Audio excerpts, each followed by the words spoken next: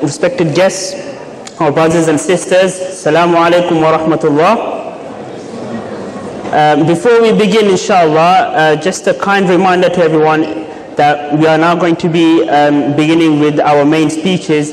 So inshallah, if you can all please be as quiet as you can. I know it's hard with a lot of children here, but inshallah, we would really hope, inshallah, if you can keep the children under control and inshallah be as quiet as possible. And inshallah, I've also been told now that for the sisters with children, you can now use an extra hall, which is at the back. You can ask one of the sisters, they will guide you.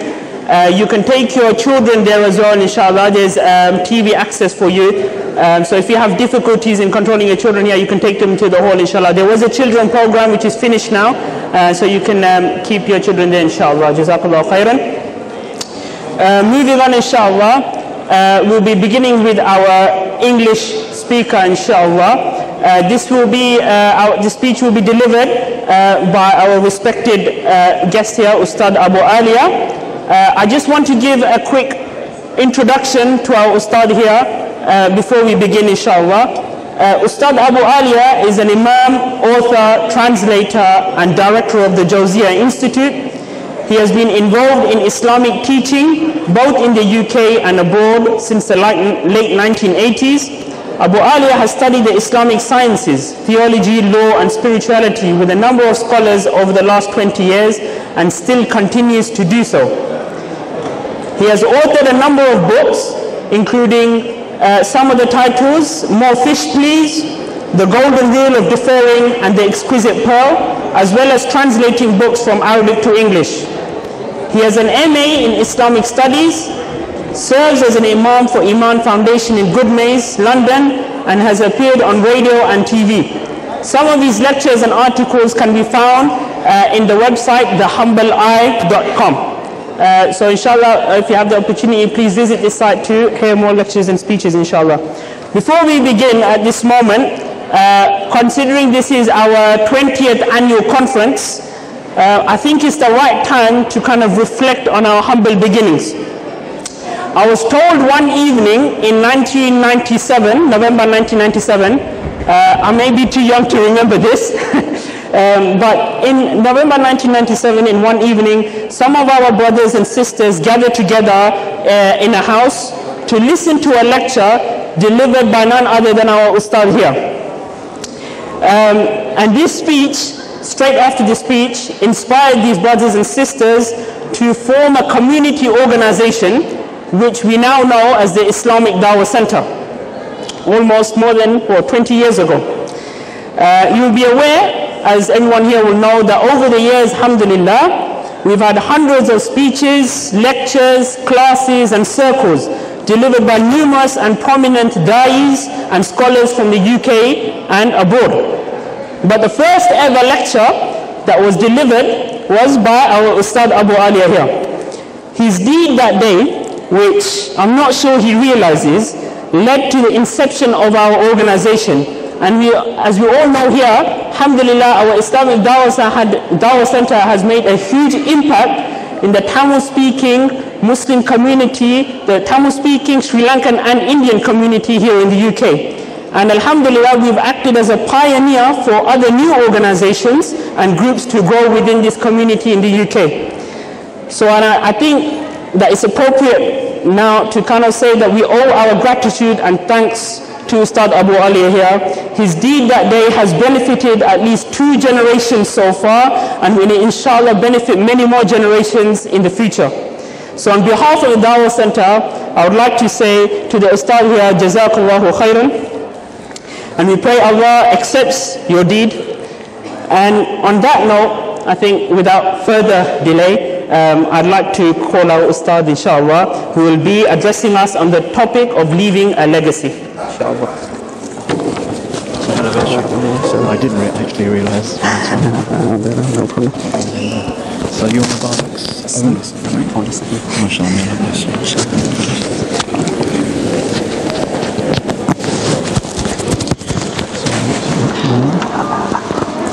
بسم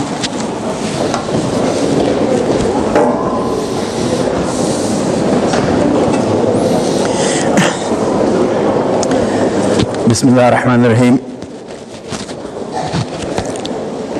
الحمد لله رب العالمين وصلى الله وسلم وبارك على سيدنا وحبيبنا ونبينا محمد وعلى آله وصحبه أجمعين أشهد أن لا إله إلا الله وحده لا شريك له وأشهد أن محمدا عبده ورسوله أما بعد السلام عليكم ورحمة الله السلام عليكم ورحمة الله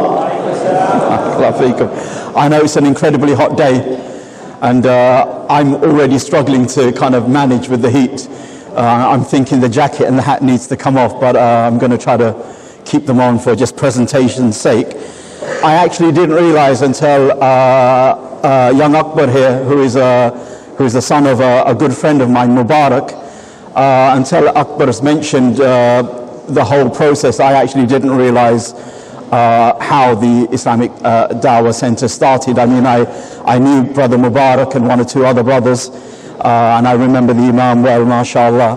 May Allah subhanahu wa ta'ala bless the brothers and sisters and all of those who have been involved. It truly is a fantastic task. When I saw that it's the 20th year, mashallah, that's something really great, alhamdulillah. And I know from other people, actually my parents are actually from South India, they just happened to come from Bangalore.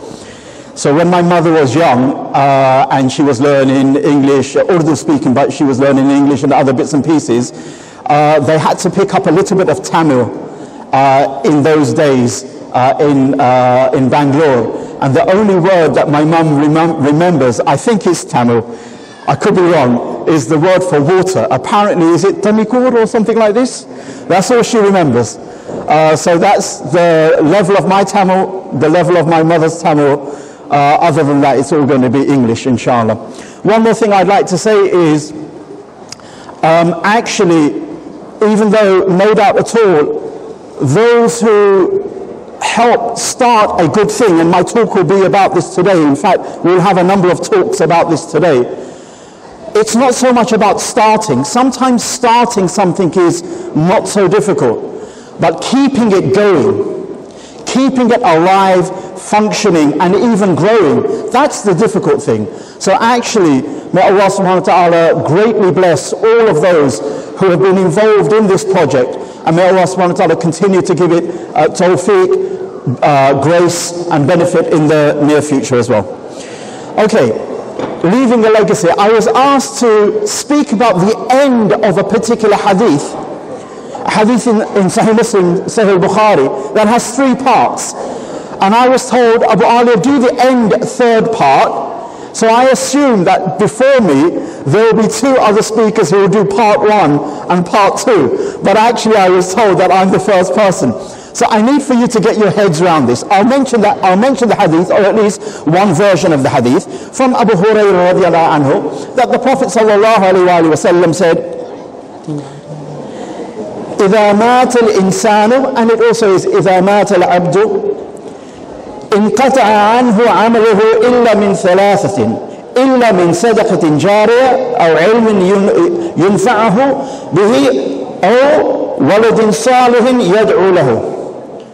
The Prophet ﷺ said that when a person passes away, when a person dies, his deeds come to an end except for 3 deeds. Except for 3 deeds. An ongoing charity, Sadaqah Jariyah, 1. Or that's the second thing. Or a righteous child, a righteous son or a daughter, who prays for that parent. That's 3. Sadaqah Jariyah, a recurring or ongoing charity. Beneficial knowledge that has been taught and spread. And a righteous offspring, a son or a daughter, or sons or daughters who pray for the good legacy of their parents. I'll focus on the last bit, but I'll quickly touch upon the first 2 bits very quickly. In another Sahih sound hadith, the Prophet ﷺ said something similar. إن مما يلحق المؤمن من عمله وحسناته بعد موته. The Prophet ﷺ said, indeed, amongst those deeds and good actions that will reach a believer after his death, that will reach a Muslim after his death, is ilmun allamahu wa nashrahu. One, knowledge that is taught and is spread. Or a pious child, a righteous child that is left behind. Or mushafan warathahu, or that has been left as a legacy, as inheritance. Or masjidan banahu, or a mosque that has been built by that person. Or baytan ibn sabila banahu, or a traveller's lodge that someone has helped build, so travelers can benefit. وَنَحْرٌ أَجْرَاهُ, or a river or a stream that has been built or made to flow for the benefit of people. أو صدقة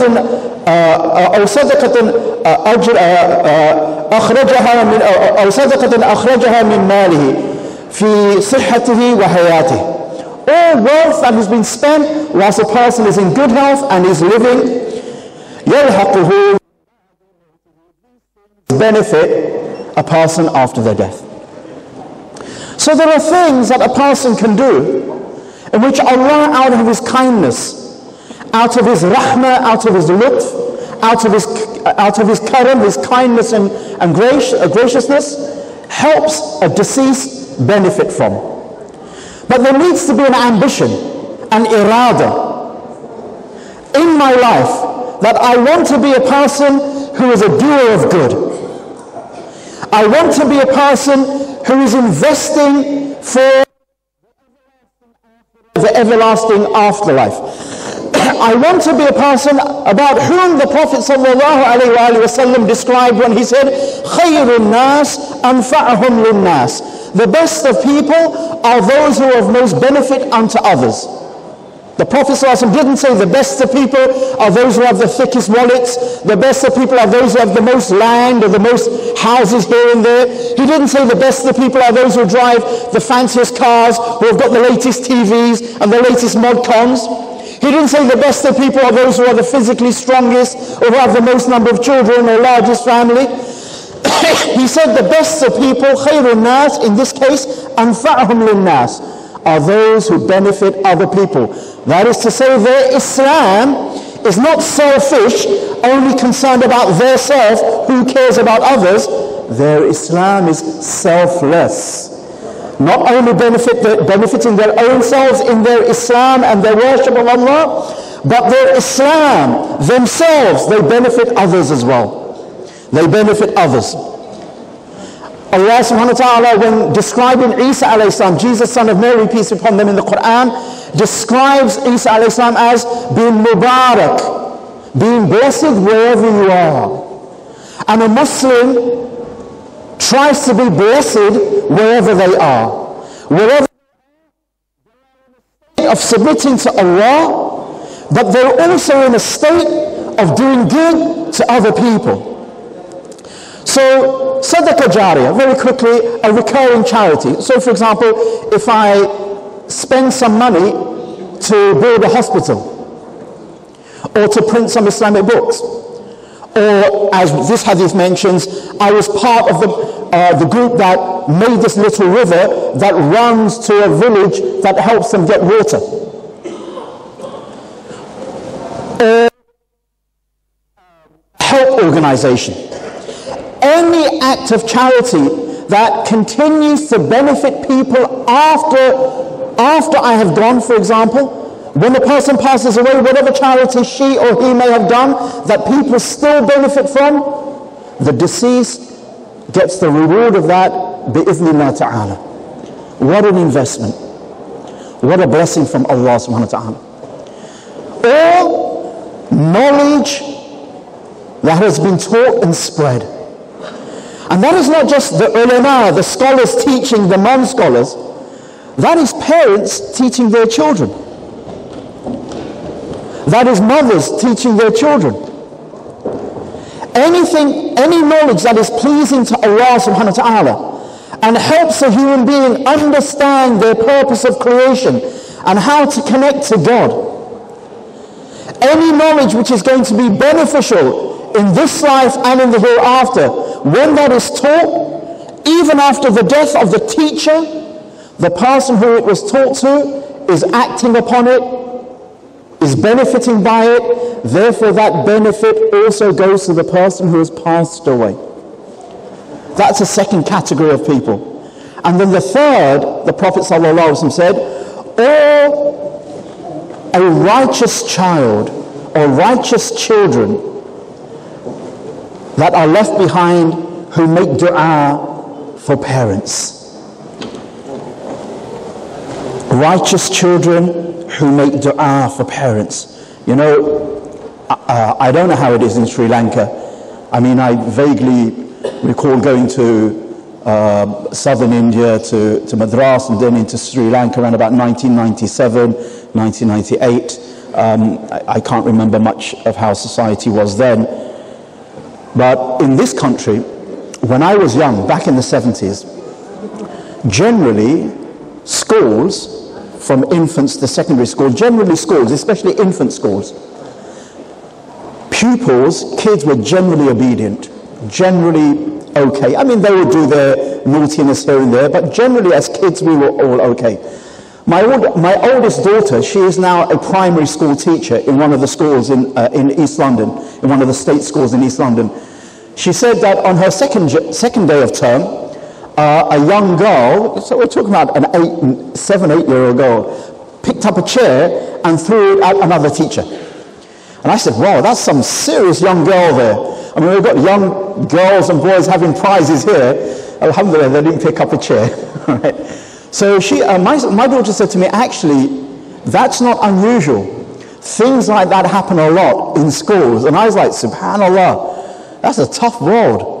Okay, we're teachers now. You know, you can see one day that teachers are going to be coming in armed helmets and, you know, with shields and whatever, just to teach ABC, 1, 2, 3, do, re, mi.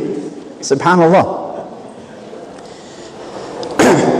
So it's very difficult now. Once upon a time, parents passed away. There was some level of religiosity, Iman, Islam in a person.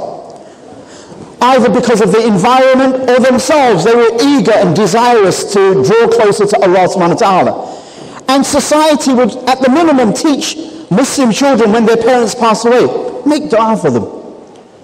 Now and again, go to visit their grave. Make sure you try to keep friends with their friends, as occurs in the Sunnah of the Prophet sallallahu alaihi wasallam, to honor the friends of the deceased parents.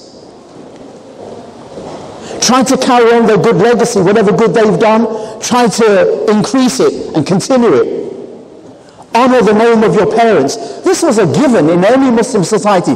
This was a given not in just Muslim societies, in most other societies that weren't even Muslims.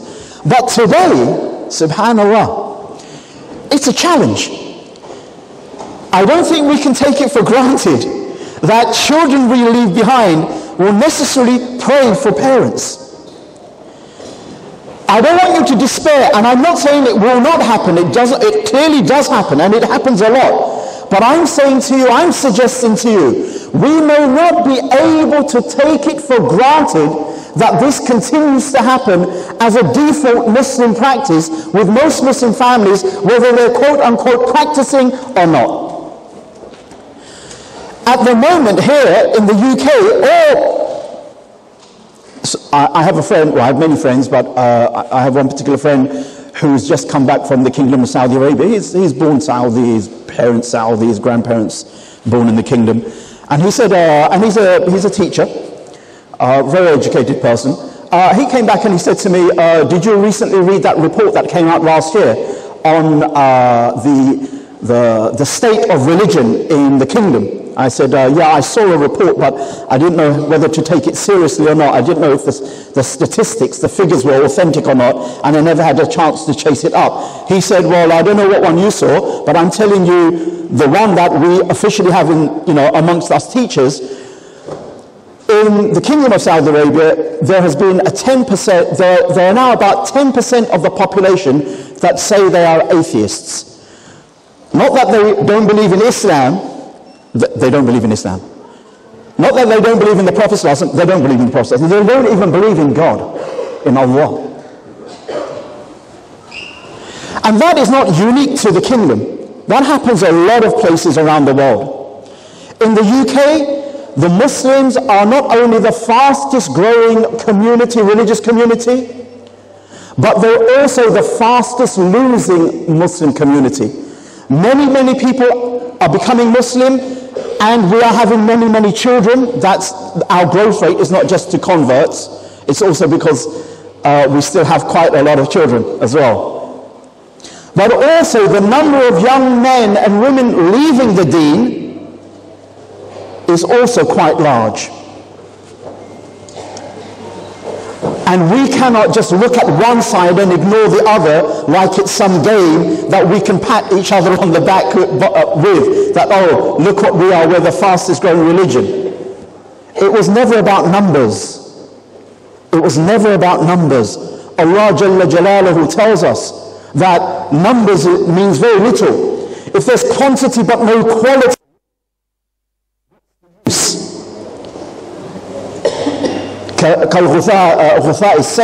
it's like scum or froth on the ocean waves. The Prophet ﷺ described the ummah as you'll be so many in number, you'll be so plentiful, like froth or that white foam on the ocean waves that has no significance, because the waters just wash it away and it can't do anything. So we need to bear that in mind.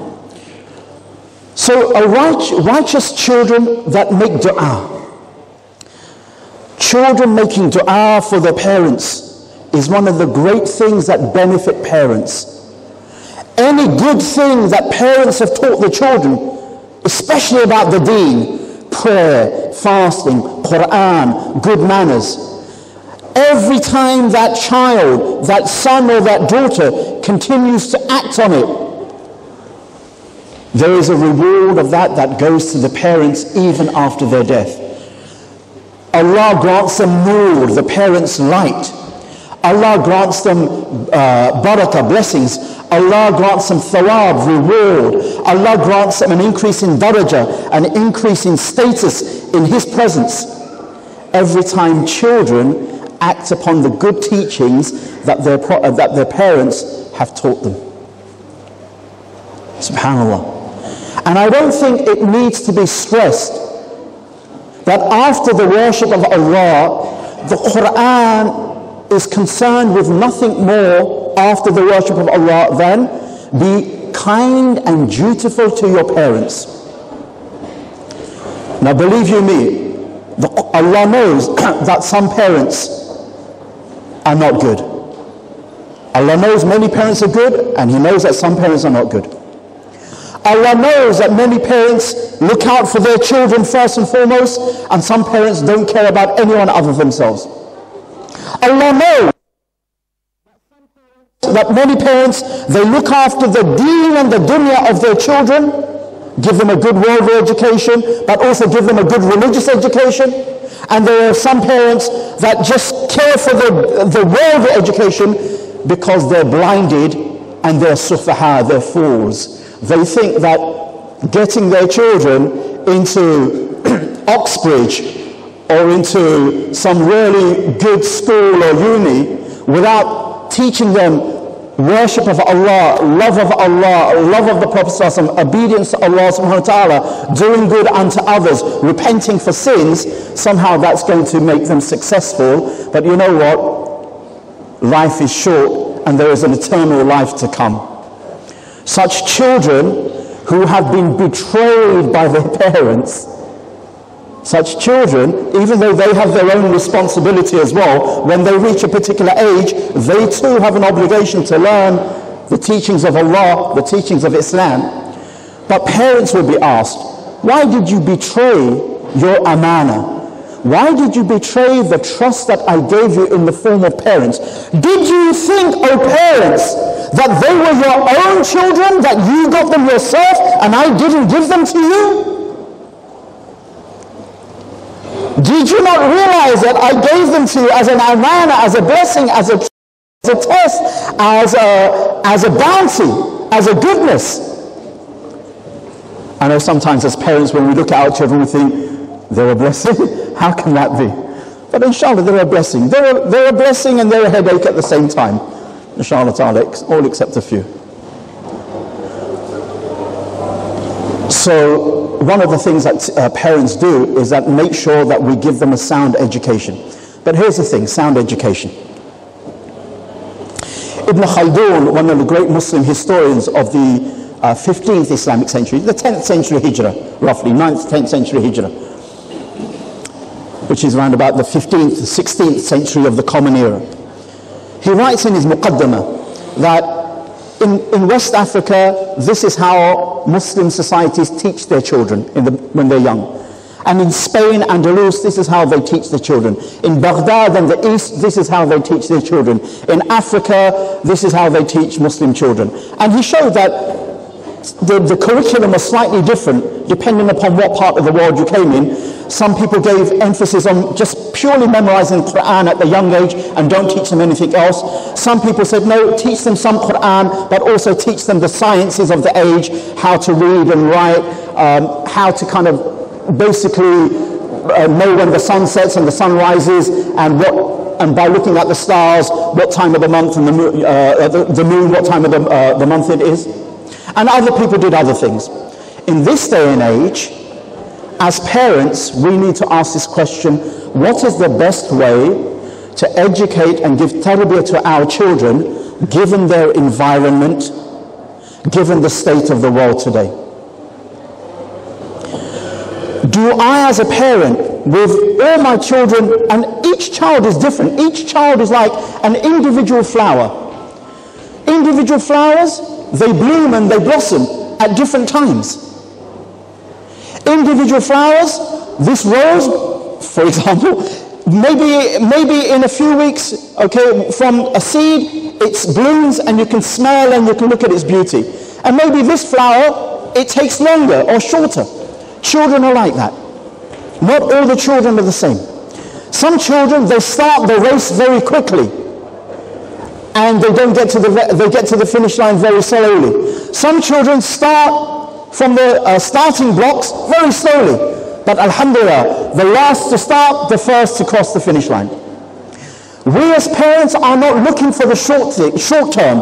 We as parents are looking for the long term of our children, of the society. 20 years ago, when some brothers and sisters sat down somewhere and said, how can we help the Muslim Tamil speaking Sri Lankan Muslim community? They weren't that month. They were looking for a long-term thing. 20 years later, some of the fruits, thamarat, are being produced. Young children are learning the Quran.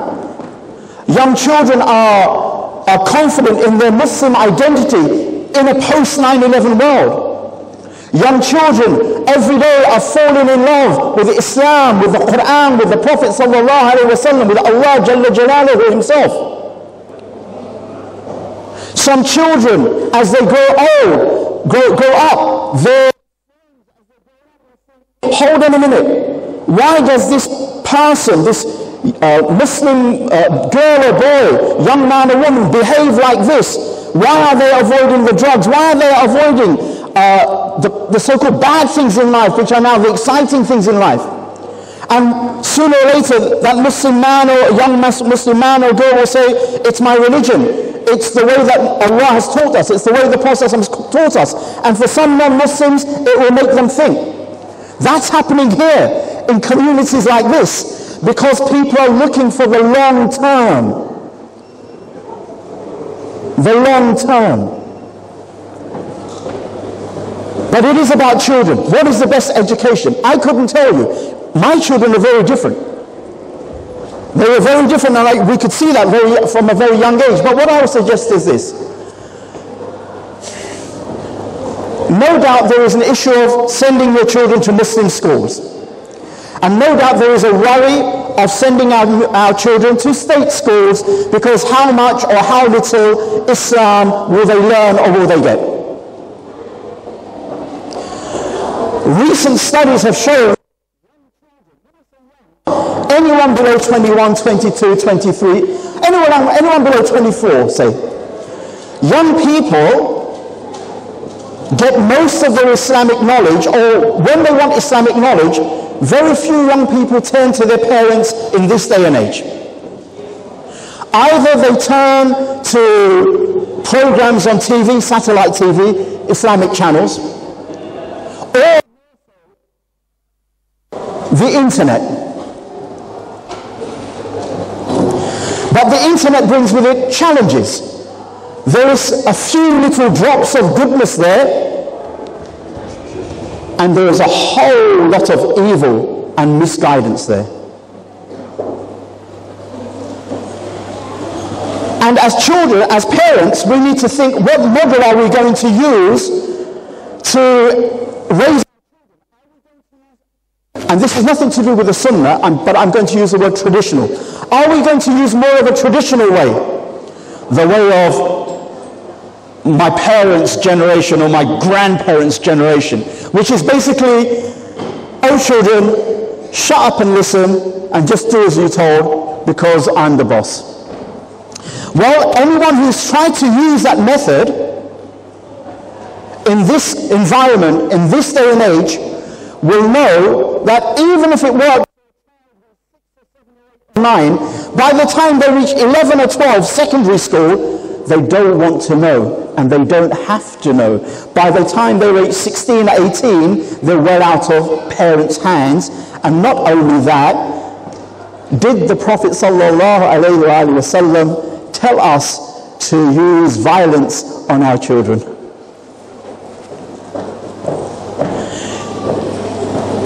Violence as in physically hitting and slapping them about and whatever, which by the way is forbidden by the law here. We need to think, hold on, what am I interested in my child becoming? I'll give you an example. In fact, there are so many of these examples, it's sad. So, there are some people who, here is a Muslim couple, Fatima and Bilal, and they've got a son. And Fatima and Bilal come to my house and they bring their son along, 8-9-year-old son. And their 8-9-year-old son, he's memorized Juz Amma, right? Juz Tabarak. He's memorized the last 2 sections of the Quran. He's now memorizing half of Surah Al-Baqarah. And then I think to I'm making this as an example, right? And then maybe I say to my wife, subhanallah, our son or daughter only knows the last 10 surahs, or just Surah Fatiha and Surah Qul Huwallahu Ahad. And then it becomes like a competition. We need to keep up with the Smiths and the Jones, right? So now I'm pushing my son, not for the sake of Allah, not for the sake of his betterment, but because the Smiths and the Muslim Smiths and the Jones, their young son or daughter is leap years ahead.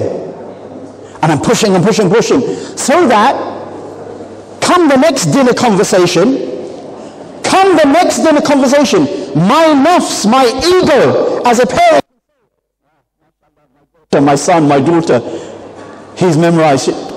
And actually we don't see, is that the way that helps them become strong Muslims connected to Allah and understanding the deen in the context of modern day life?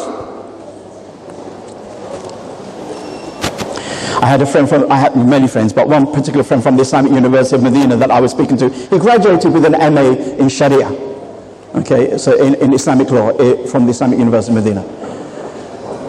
And I was speaking to him about 2 weeks ago, and I said, all this that you learned, all these technical things of Sharia and fiqh and usul that you learned, these fine details of Islamic law, now that you've been here for 1.5 years, and now that Allah has blessed you with, a child, how much of that are you applying? Can you apply?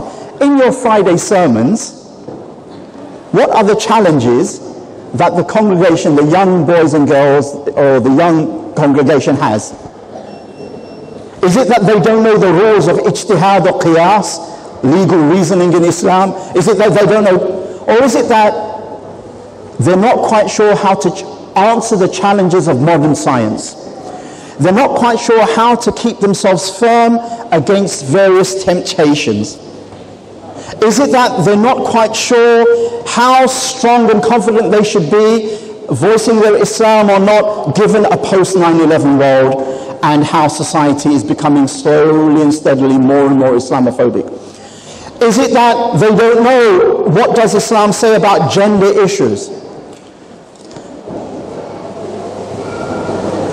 That has science really answered the issue, who created the universe? Has science really answered the issue of, we evolved from something other than Adam alayhi salam being the father of humanity? These things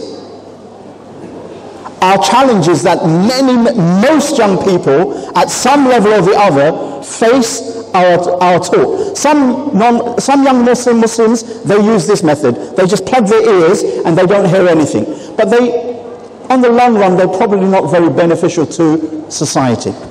Some people, young people, listen to this and they get confused.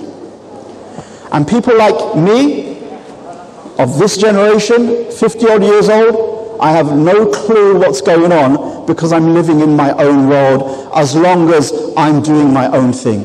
How can a parent or a Muslim scholar or a teacher be so oblivious to the needs of the younger generation?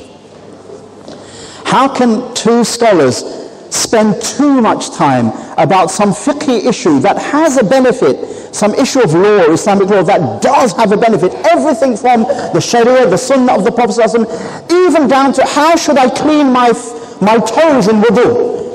It's all relevant.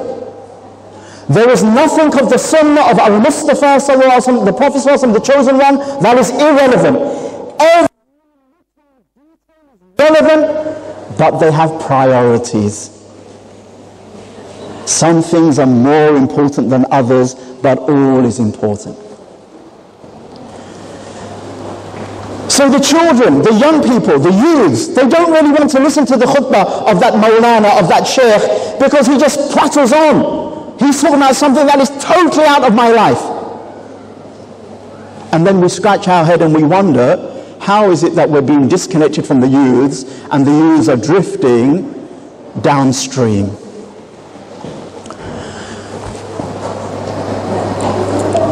Muslim teachers in Muslim schools probably, I'm suggesting this, I'm not saying that this is not a fatwa, all right? But Muslim teachers in Muslim schools are probably more relevant to the younger generation than any khatib or sheikh in a main mosque on a Friday. Because how many young people attend a Friday sermon? And if they are there, they're all at the back and they're not quite sure whether they want to take their eyes off their smartphone or not, and they just want the sheikh to get on with it. Muslim teachers, therefore, may be more important than parents used to be in helping our children grow, helping young men and young Muslim men and women grow. But Muslim teachers themselves need teaching. How many Muslim teachers have I come across and they couldn't tell you the main diseases of the soul because they haven't learnt much of that. They couldn't tell you that anything about self-knowledge. What did Allah tell us about the strengths and the weaknesses of the human being and how they connect to Allah? They couldn't tell you much. If the teacher doesn't know, how can we teach others? Because given our children, given our children outward rules, of course prayer is prayer. And we have a duty to encourage our children to pray from the age of 7. And by the age of 10, hopefully they're consistent.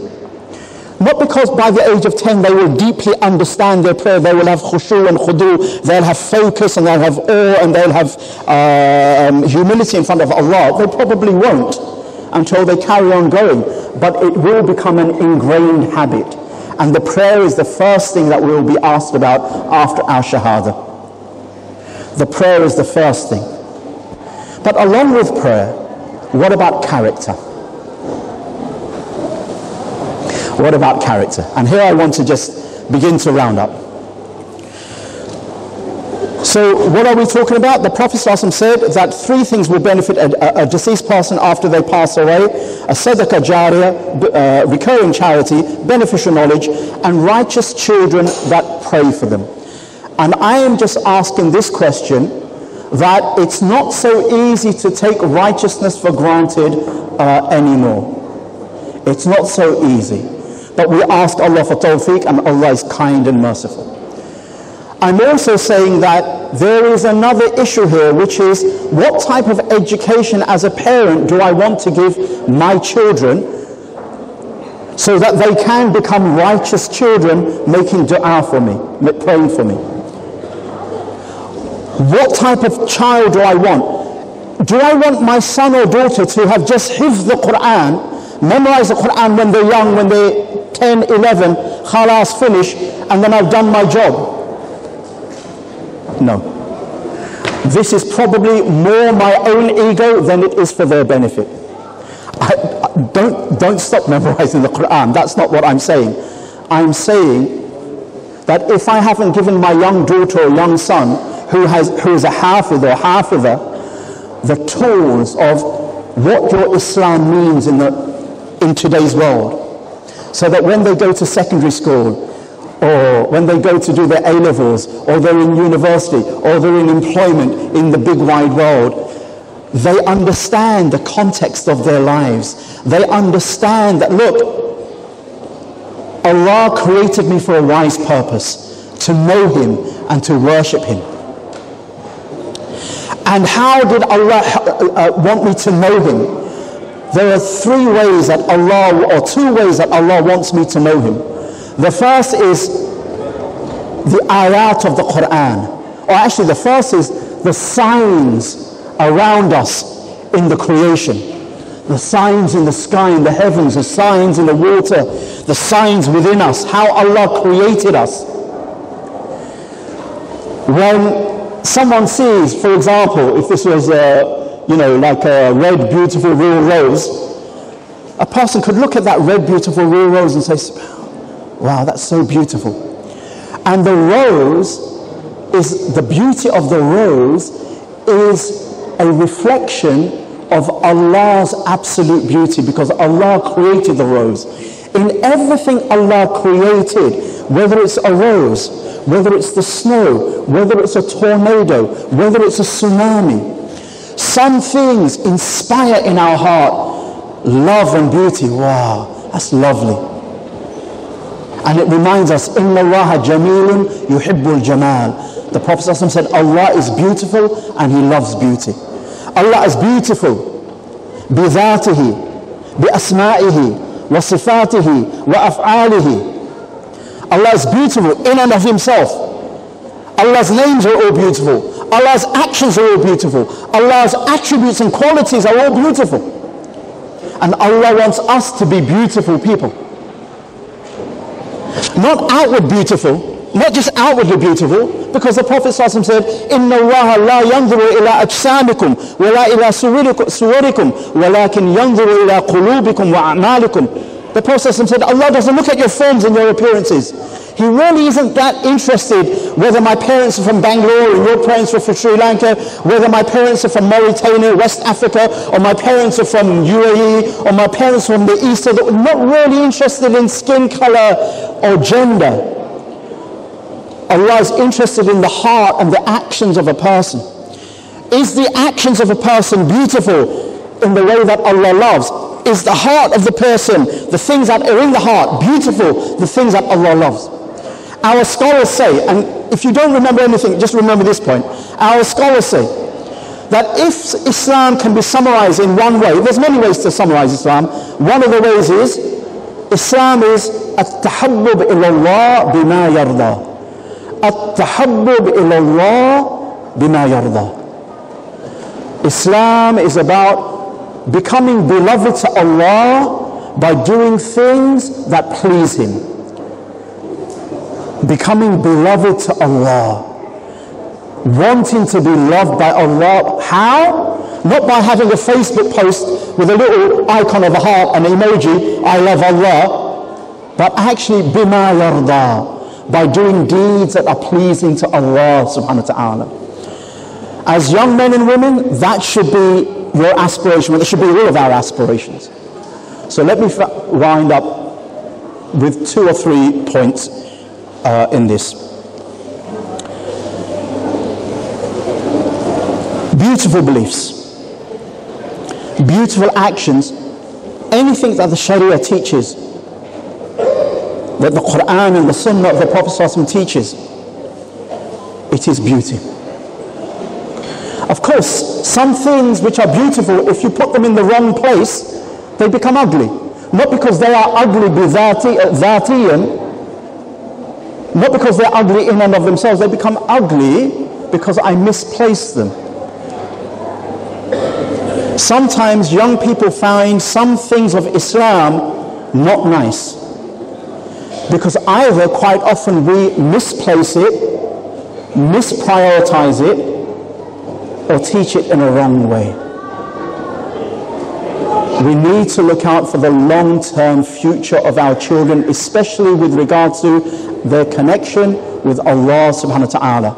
And as parents, my last point is this about adab and parents. If I'm going to show my children at a young age that actually all I'm interested in as a parent is that you go to madrasa, you go to religious school after school on weekends, you come to IDC, they will get the sheikhs and the teachers and the maulanas and the mashayikh to teach you, and I as the parent will just carry on watching cricket, football, whatever stupidity it is, okay? And actually my actions speak louder than words. I am telling you with my mouth, son, daughter, Islam is very important. But as for me, as an elder, as an adult, I don't read the Quran daily or even weekly. I couldn't tell you very much about what the Quran says. I know more about cricket teams and smartphones and the economy and what Trump has done in his first 100 days than what the Prophet ﷺ did in 23 years of his life, alayhi salatu wassalam. Actions speak louder than words. What will happen is the lisanul hal will overcome the lisanul maqal, as the Arabs say. Actions will speak louder than words. And the children at some point will think, you know what, it can't be that serious, this Quran stuff, this prayer stuff, because mum and dad don't do it very much. And then on the Day of Judgment, if Allah forbids, na'udhu billahi min dhalik, our children have got in a habit of not being religious, it will be their fault, and the parents, what will the parents say? Yeah, but I gave you an iPad for your birthday. I helped you to fill in the forms for Oxbridge. I moved from Sri Lanka to good old London to have you influenced in so many different ways. So for parents as well as children, the crucial thing is adab. Adab. Manners, inward beauty, outward character with Allah. Adab with Allah. Adab with the Prophet sallallahu alaihi wasallam. Adab with other Muslims, starting with the scholars, the awliya and the ulama, the scholars and the saints, the elders, our parents and relatives, Muslims of our age, Muslims younger than us. Adab. Adab with knowledge, with religious knowledge. Don't ever use religious knowledge to beat someone with. Now I've got the religious knowledge, I've learned some hadith, some fiqh, I can argue with you and I can run rings around you. Allah hates that. Learning knowledge for other than the face of God. Adab with myself. Allah created me a special creature. لِتَعْلَمُوا لِنَعْبُدْ that we should worship Allah, know Him, journey to Him, and adab with the earth itself.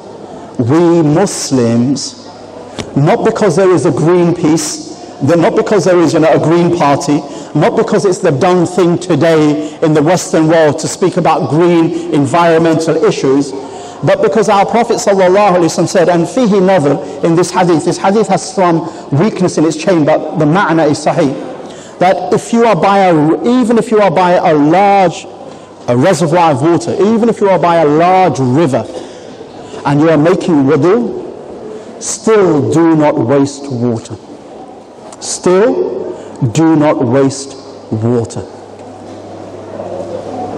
In the hadith in Abu Dawood, Sahih hadith, the Prophet ﷺ was traveling with some companions and they stopped for a rest. Then after the rest, the Prophet ﷺ came to them and he noticed one bird flying in the sky, and she's making lots of frantic noises. She's distressed. The mother bird is distressed and she's hovering around her nest. And the Prophet ﷺ came and said, has anyone taken the eggs of the bird? And they said, Ya Rasulullah, yeah, I just took one. Right? I don't know whether they were going to make an omelette with it or was it egg collection, I don't know, but they took it anyway. And it was not an unusual thing. It's not an unusual thing to do. And the Prophet ﷺ said, put the egg back and don't distress the mother bird. In one narration it says it was actually a small little chicklet. But don't distress the mother bird, because there is an adab with Allah's creation.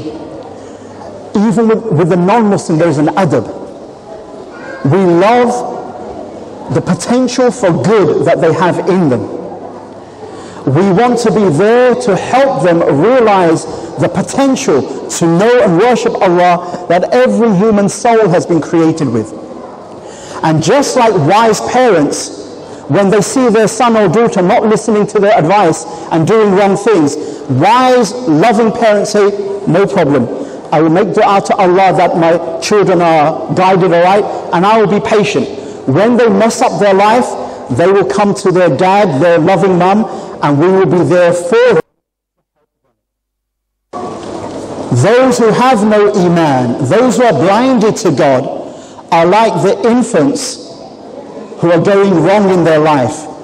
Muslims, according to the sunnah of Al-Mustafa sallallahu alayhi wasallam, need to be those type of so-called parents that are saying, look, we're trying to do good to you, we're trying to guide you the right way, but if not, let us wait patiently.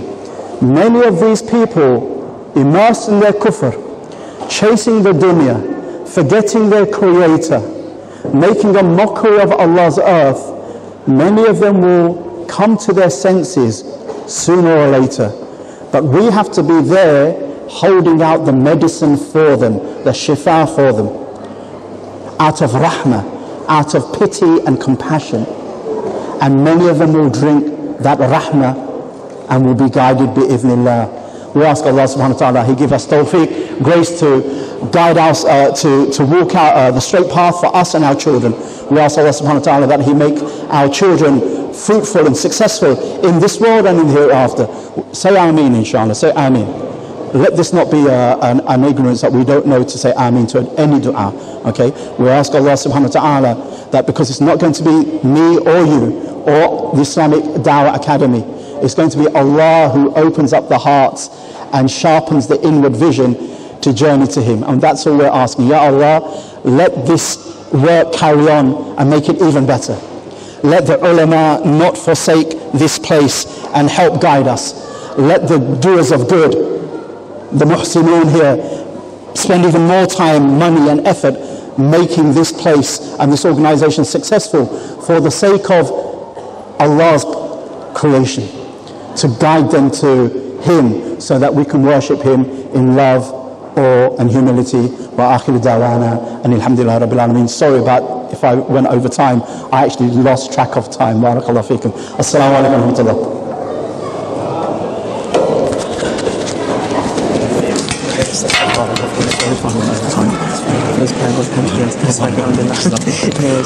permission, I'd like to kind of leave kind of soon for another engagement. Is that okay? Yeah, that's absolutely fine. That's absolutely we fine. give ourselves then,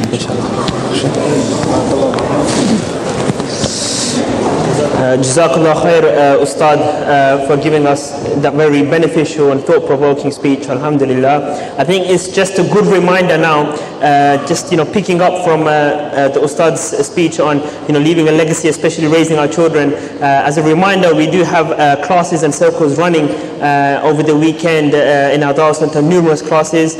We have children's Sunday study circles that run on Sunday morning. If you want further information, you can ask anyone, inshallah, here around with the green jacket. And also, we are open to your views. If you have any things that you can offer to us as a Dawah Center to kind of take forward in terms of improving our lessons, we're more than welcome for your views as well, inshallah. Moving now, we have a 15-minute break until 6 o'clock, inshallah, to pray Salatul Asr. Just as a reminder, and I was told by the committee as well, and I think we should pick up on one of the points that the Ustad made, the last points he made in his speech about adab. If you're going to do wudu in the toilets, please do not waste the water. We don't want to create a flood in 15 minutes time. So inshallah, when you're doing wudu, please be considerate. Please use just a small amount of water as you can. Do not let it flow over the sink.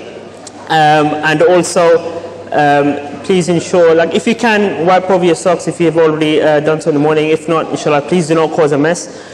So we have a 15-minute break, inshallah, now. We'll be resuming at 6 o'clock for our next round of talks, inshallah. Jazakallah khair.